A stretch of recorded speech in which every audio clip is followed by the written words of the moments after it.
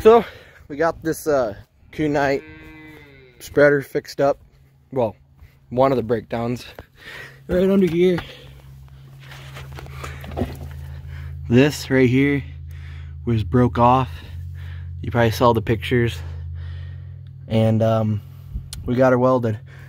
Beefed up this side a bunch. This whole box piece underneath wasn't even there. And then while we were at it, we had that side get all beefed up because that side was gonna break sooner or later. So we didn't do this welding. We're not quite this good. So yeah, hopefully we don't have any problems.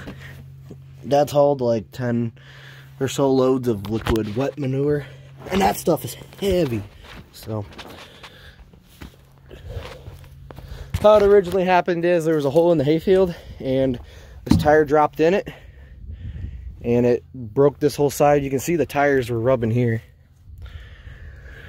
and here, smoking.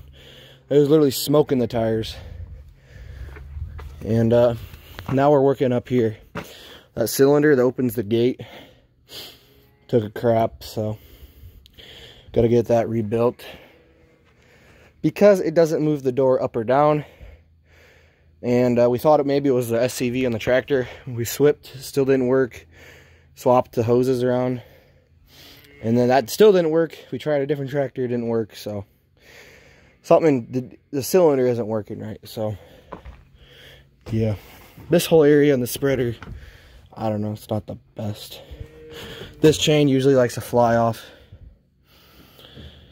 here and there, and then when that flies off, it'll break your grease hose. We got to get that fixed, and you won't get any grease to that bearing down there, and it really sucks. So this door right here, see how that's loose like that? The cylinder couldn't even lift this up where it would pull this tight. So this is definitely the cylinder. So that was spreading that 10 degree day, and super windy, I would assume. And this tractor is dirty. You can't even see through. So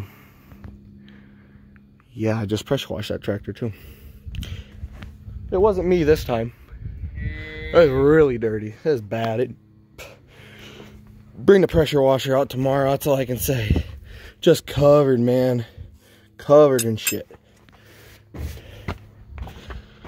So, seems like it's always one thing or another with this spreader, but I think we're starting to get all the kinks worked out of it. Maybe. So, yeah, what's next? This wood box we didn't put on there, it was before. That thing always falls apart.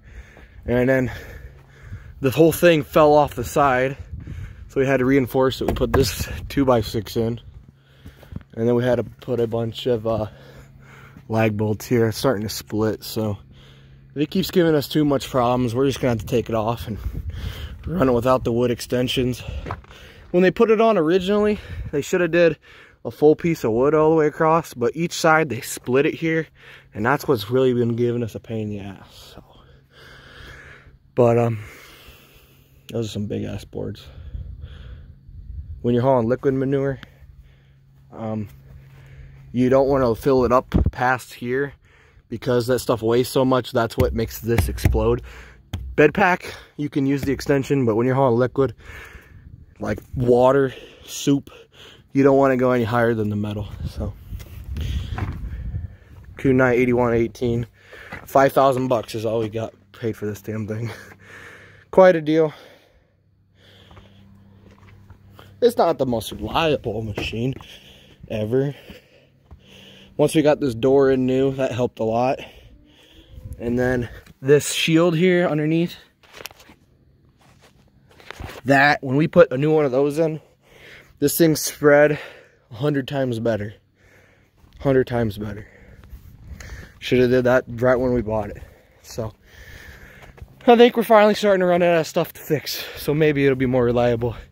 Oh, we also, the back splash guard rotted off, so we got a new one for it. We just got to put it on yet, because manure is pretty corrosive. So Here's the side pieces to that splash guard. Pretty thick. And then the long piece is in the back. It's in the shop here somewhere, or it's in the back shed. So we'll have to get that on here soon. That's pretty thick, and that stuff would rot paper thin out of holes in it. So yeah, got the skid loaders in here side by side.